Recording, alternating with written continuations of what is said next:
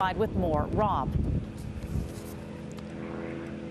Well, this is the neighborhood where the man who was killed lived with his parents. No answer at the front door this afternoon, but neighbors and a lot of people who live in this community still have many questions about exactly what happened.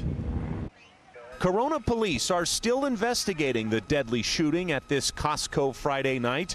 They're not releasing the name of the off-duty cop who fired his weapon, but Eyewitness News has learned these are the three people who were shot. A mother and father from Riverside and their 32-year-old son, Kenneth French. He's the one who was killed. I don't know if he has autism, but he's not talkative. He doesn't even talk. Ramon Vase lives next door to the French family. He says Kenneth French was disabled. Did Kenneth ever show any sign of violence? No, not him. Not him. Yeah, he's very sweet. I said, he doesn't even say. He's always like when he pick up the mail, his head is down. You know, he walk, he pick up. He doesn't say even hi or anything.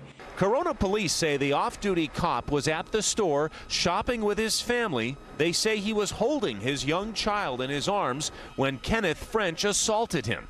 The officer then pulled out his gun and fired, hitting both French and his two family members. If you carry a gun, especially in California, you cannot withdraw your gun. You are an off-duty officer, for God's sake. What happens if you don't have the gun?